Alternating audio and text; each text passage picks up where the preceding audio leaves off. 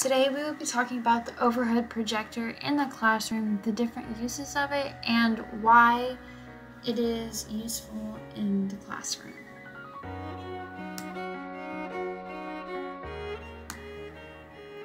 Like I said, this is the overhead projector. I will show you the difference between the old and the new one, just kind of in the looks of it. This first one shown here is what I'm calling the old one. Was used kind of when I was a kid. They're not really used as much anymore. This one, however, is the newer version. It is often called an Elmo. That is one of the brands, and this is the one that we're going to focus on more because it is used now. Now, what does this device do?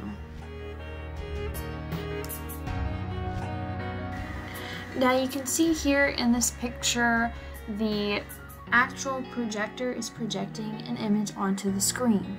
You see the whiteboard underneath the hand. That is going to go underneath the camera of the Elmo, and that's going to sit on the teacher's desk. The Elmo and the projector are connected so that the image is then projected onto the screen.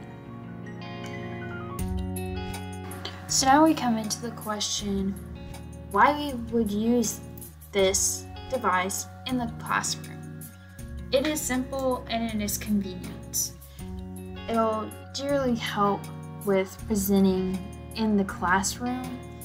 Not only is it at the desk and right at the teacher's hand, so the teacher doesn't even have to get up and go to the whiteboard or the chalkboard. It's right there in front of them, and the students can see them as they're working still because her hand and the paper will be right underneath the camera. Not only can it project those things, but it can also project videos from the computer as long as it is hooked up correctly.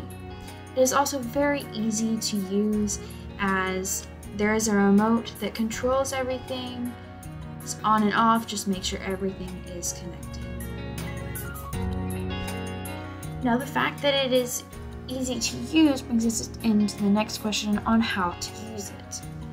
Now, in this picture, you can see the Elmo with the camera is pointing down on a whiteboard. The whiteboard is so that there's a plain background for the action to happen on top of, so that it is easier to see in the projection. The white box looking thing is the actual projector, which is oftentimes put on the ceiling, and on top of that is the remote that you would use to turn both of the things on and go to the different settings. Now, I hope this told you something about the overhead projector. Maybe you can use it in the future. Thank you.